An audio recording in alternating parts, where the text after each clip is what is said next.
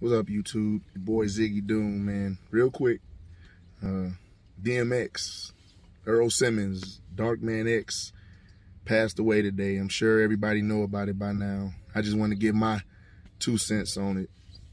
I grew up on DMX, right? Like, I'm not a rapper, but one of the reasons that I do try and put words together that rhyme is because of people like him.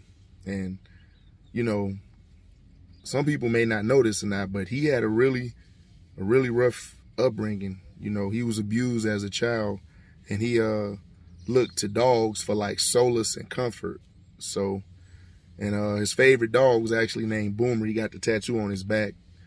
I'm not gonna get into the whole, biography of DMX, but I just want to say, man, a lot of times who people see in front of the camera isn't really who is behind it. When the camera shuts off, we have to, live our lives. When the camera comes on, it's all lights, camera, action. But when the camera goes off, man, you just, we all go through struggles, and you never really know what somebody's going through.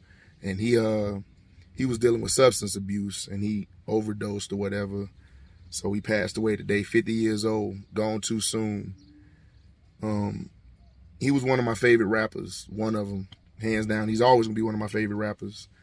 And I just wish that things like child abuse and substance abuse would get addressed more, because I wholeheartedly believe that his child abuse directly led to him abusing substances and drugs and going in and out of rehab and stuff, and dealing with trauma and stress. So I think that stuff needs to get addressed more, And I know a little bit about child abuse, but you guys most of y'all already know about that. And it's real, man. It does affect you as an adult. It can and will affect you as an adult. And everyone doesn't respond to it the same way. So it's just unfortunate that he battled his with, substance abuse. And, I mean, he did find God along the way. That's good. And, he found comfort in dogs. But he passed away, man. He gone, a legendary rapper, like one of the best in my book.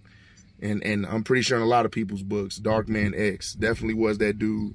Multi-platinum selling artist, Rough Riders. I remember that freestyle he did against Jay-Z. That was a classic.